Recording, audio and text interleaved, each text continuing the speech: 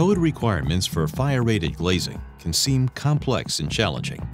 The International Building Code, or IBC, lays out many requirements for the use of fire-rated glass and framing in the United States.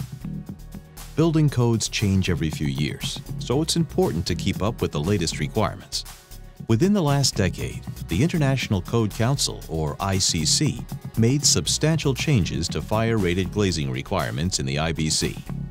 Among these are prohibiting traditional wired glass in hazardous locations in all building types, requiring fire-rated glazing in hazardous locations to meet impact safety testing standards, implementing a standardized and uniform labeling for fire-rated glazing.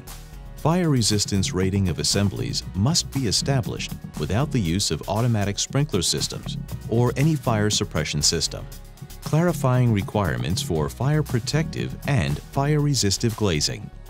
With the frequent code changes related to fire-rated glass and sometimes misleading marketing messages from glazing suppliers, it can be challenging to know what is acceptable when specifying fire-rated glass and frames. The following issues are important to be aware of: misuse of traditional wired glass, inconsistent ratings among glazing system components, over-reliance on sprinklers.